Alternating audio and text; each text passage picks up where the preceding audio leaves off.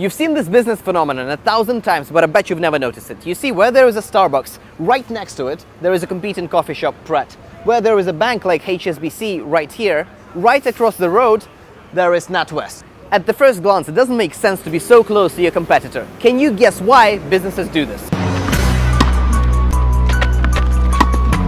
Of course, the most obvious reason that comes to mind is foot traffic. Like, this is the Wimbledon station, tennis is on, so of course it makes sense for a coffee shop to be right in front of it, so Pret or Starbucks. But there is another secret reason why brands do this. Studies in consumer psychology prove that if you put two brands from the same category next to each other, it creates what is called as perception of competitiveness. So here, for example, NatWest is a competitor to a more established bank, which is HSBC, and the fact that they're so close together puts them in the same bucket for the consumer, driving more money to NatWest.